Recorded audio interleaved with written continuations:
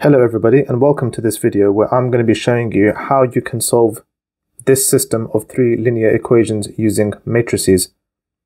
I'm going to show you how to do it by hand first, and then at the end of the video I'm also going to show you how you can solve this exact same problem using a programming language like Python, because that's pretty much what everybody does these days. Okay, so let's make a start. The first thing we need to do is just realize what we're after. So in this set of equations we have x, y and z, which are our unknowns, and what we're trying to do is find values for x, y and z that satisfy these three equations at the same time. This is why these are called simultaneous equations. So how are we going to do it?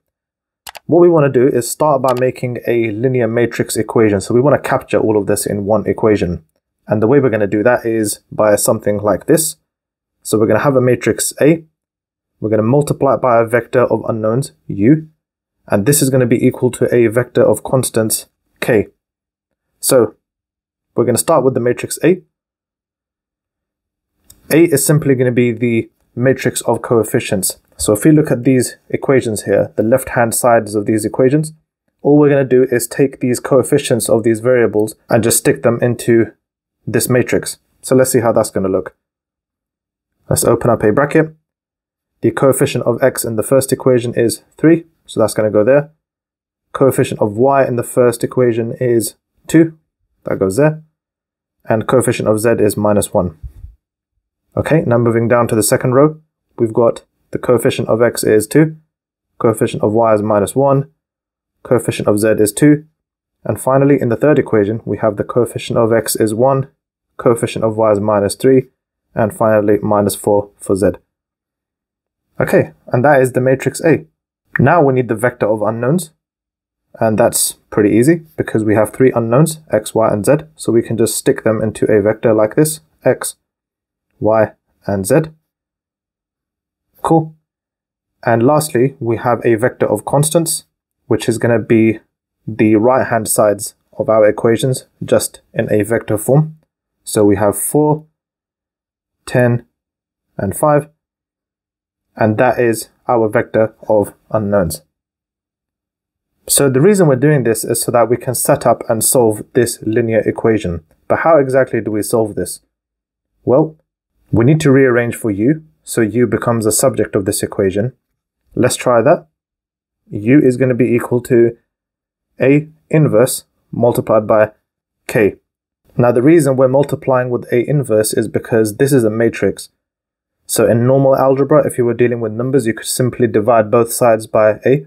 But because A is not a number, it's a matrix, you can't really divide by matrices. You have to multiply by the inverse. So that's why we're having to solve it this way. Alright, so that gives us the equation that we are after. This is essentially what we need to solve. Now everything is fine. The only problem is this A inverse. So we have the matrix A, but what we're looking for is the matrix A inverse. And that's where most of the work is involved, finding this inverse. So let's see how we're going to do that. There's a little formula we're going to be following, which is going to help us. A inverse is equal to the reciprocal of the determinant, so 1 divided by a determinant, multiplied by the transpose of the matrix of cofactors, which is also sometimes called the adjoint matrix to A. So for us to successfully find A inverse, we basically need to work all this out first. And there's three pieces here. The first piece is the determinant of A. Second piece is the matrix of cofactors. And the third piece is the transpose of that matrix. So let's do things one step at a time. And let's start with the determinant. So to find the determinant, we need to keep one thing in mind. Because we're working with a 3x3 matrix, we need to remember the sign values of the different elements in the matrix, and it's just going to be like this. The signs just alternate depending on the element you're at, just like so, plus, negative, and plus. And this is going to be very important for when we find the determinant and the cofactors, as you're about to see. So let's get started with finding this determinant. We're going to start with this first element here, and we're going to cross this row, the row that intersects at this element, and cross the column that intersects at this element. That's going to leave us with this mini 2x2 matrix, so 4 elements 2x2 matrix. And then what we need to do is just find the determinant of that. So that's going to be -1 multiplied by -4, which is going to give us -4. And we're going to subtract from that 2 multiplied by minus 3, which is minus 6. And then that whole sum is going to be multiplied by 3. So let's write it down. So the determinant of A is equal to 3 multiplied by minus 1 multiplied by minus 4. And we subtract from that 2 multiplied by minus 3. Okay. And now we move from this element to this one, and we do the same thing. We look at the row that intersects at that element. We look at the column that intersects at that element, cross them out, and that leaves us with a matrix, a 2 by 2 matrix with 2, 1, 2, and minus 4. And then we find the determinant of that. So we've got 2 multiplied by minus 4, which is minus 8. And we subtract from that 2 times 1. And we multiply that by 2. So we're going to put minus 2 here. The reason we're putting minus, remember, is because we are now looking at this element. So in this position, the value is negative. And we're going to do 2 times minus 4. Take away 2 times 1. And we've got one more to do. So now we've done this one, we've done this one, we move over to this one. And we cross the intersecting row, cross the intersecting column. That leaves us with this 2 by 2 matrix. So we do 2 times minus 3, take away minus 1 times 1, multiplied by minus 1. So we've got minus 1 multiplied by 2 times minus 3, and take away from that minus 1 times 1. Okay, so let's put all this together and see what we get. So the determinant of A is equal to, let's start with this, minus 1 multiplied by minus 4 is going to be positive 4. 2 multiplied by minus 3 is going to be negative 6. So 4 take away negative 6 is going to be plus 10. And 10 multiplied by 3 gives us 30. So that's that. Now we've got this bit over here. 2 times minus 4 is minus 8. And 2 times 1 is, of course, 2. So minus 8 take away 2 is minus 10. And minus 10 multiplied by minus 2 is plus 20. So we've got 20 here. And now we've got 2 times minus 3, which is minus 6. Let's try that again. And we've got minus 1 multiplied by 1, which is minus 1.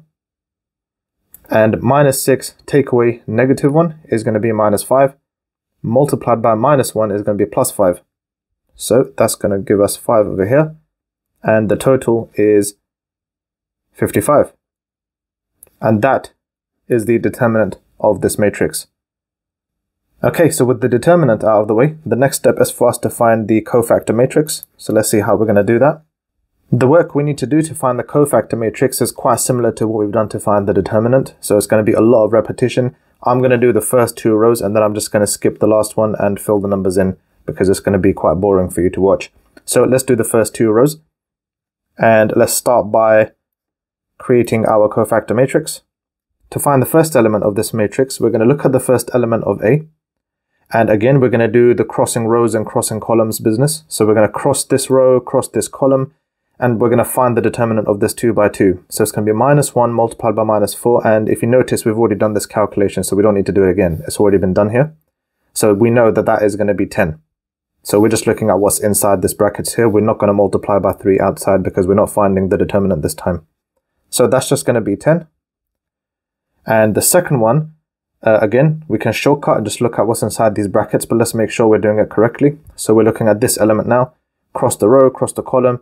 2 times minus 4 is minus 8. Take away 2 times 1 is going to give us minus 10. But don't forget that we're looking at this element. So we need to make sure that we multiply by minus 1. And that's going to give us 10. And the last element is going to give us, we can look inside this bracket to find the answer. It's going to be minus 6 take away minus 1, which is minus 5. Cool. All right. For the second row now, we're going to have to do exactly the same thing, but rather than doing this row, we need to do this row. So let's see how that's going to work. We start from this element, cross the row, cross the column. that leaves us with this mini matrix. So we've got 2, -1, -3, and -4. So we're going to have to do 2 times -4, which is -8. And then we do -1 multiplied by -3, which is +3. So we've got -8 take away +3, which is -11. But don't forget there's a negative sign here at this position. So we're going to multiply -11 by -1, and that's going to give us 11. All right, let's do one more and then I'll do the rest myself. So we've got -1. Let's cross the intersecting column, cross the intersecting row.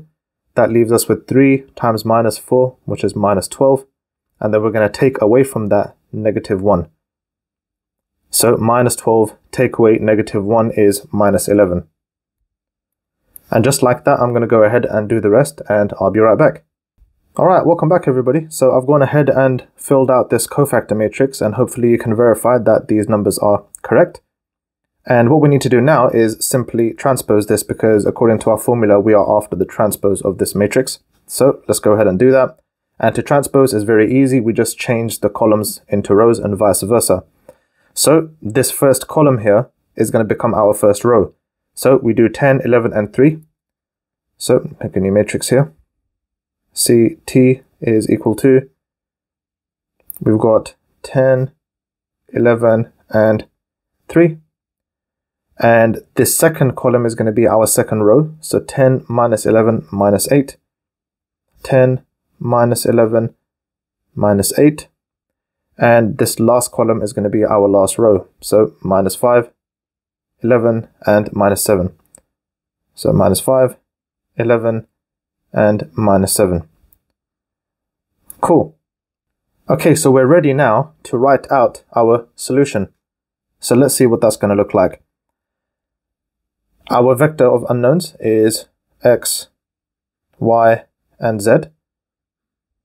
And we now know that this is equal to the inverse of A, and we have all the pieces for that now. We have the determinant, we have the transpose of the cofactor matrix. So we can write that out. That is going to be 1 divided by 55. And I'm using this formula here. And we're going to multiply this by the matrix of cofactors transposed. And now we're going to multiply this by our vector of constants, which is 4, 10, and 5. Awesome. And now we are ready to find our final numbers. So let's work with x first. To find x, we need to multiply this column. We need to take the dot product of this column with this vector. And that is going to be 10 times 4, which is 40. So that is going to be 40 plus 11 times 10, which is 110. Plus 3 times 5, which is 15.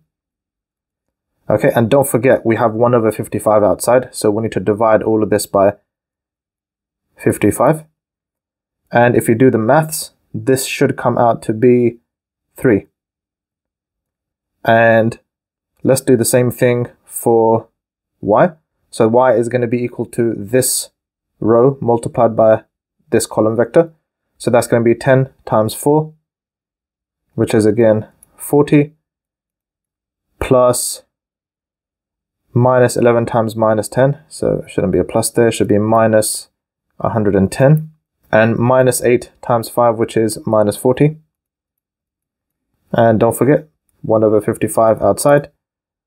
So this is all going to be equal to minus 2. And our final element is going to be this row here multiplied by this vector. So that leaves us with minus 5 times 4, which is 20, plus 11 times 10, which is 110, and minus 7 times 5, which is 35. And of course, 1 over 55 outside. And this gives us 1. So these are the values for x, y, and z that satisfy these 3 simultaneous equations right here. So as you can see, this is a whole bunch of work just to find 3 numbers, right? And in practice, unless you're preparing for an exam, nobody really does this by hand. especially in areas like data science, machine learning, robotics. These things are all done computationally. So let's go over to the computer and I'll see you right there. All right, everybody, so here I am, and I've fired up Python inside my computer, and we're ready to go. So I'm going to be using the Sympy library to solve this problem. You don't have to use Sympy, you can use NumPy or anything else, but I'm going to be using Sympy because it allows you to print things and sort of visualize them really nicely, which is cool. So let's go ahead and import Sympy as sim, and I'm also going to import from Sympy import everything, and I'm also going to initialize the printing functionality so we can see what we're doing, and we're going to be using Unicode.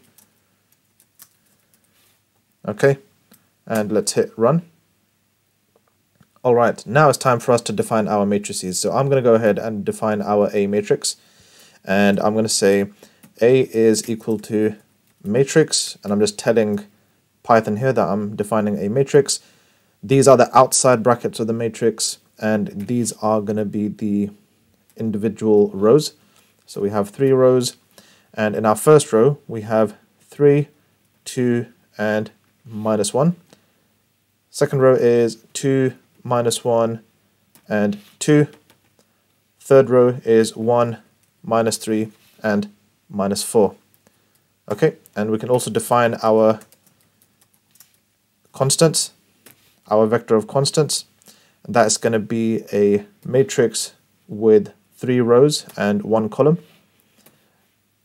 Okay, so this is going to be 4, 10, and 5. Awesome, so let that run. Okay, cool. And just for visualization purposes, let's see what matrix A looks like. And there you go. How cool is that? I'm going to delete these cells because I don't really need them. So let's go back. And now let's solve our problem. So if you recall, the way we solved the problem was by multiplying the inverse of the matrix A with the vector K. So let's go ahead and do that. So I'm going to say A to the power of -1, and I'm going to multiply this by the vector K. And let's see what we get. And there you go. That is the problem solved inside of Python, and that's literally just a handful of lines of code, and we managed to solve a problem that previously took, well, I don't know how long it took, but it was quite a long time. And that's it. That's the power of Python for you. And I hope you enjoyed the video. Thanks very much for watching. Be sure to like and subscribe for more, and I'll see you next time. Take care and bye for now.